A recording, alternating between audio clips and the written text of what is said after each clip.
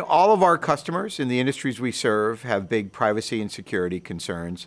Obviously, a lot of the data is proprietary data, but also many of the processes are potentially hazardous processes, and they want to make sure that when they're sending data to us or even to their own cloud or their own computing infrastructure, that it's done securely, can't be interfered with, and can't be used for bad things to come into the processes. So we work with a number of partners and suppliers in our ecosystem, folks like Cisco, Microsoft, and we make sure we have very secure paths for sending data out.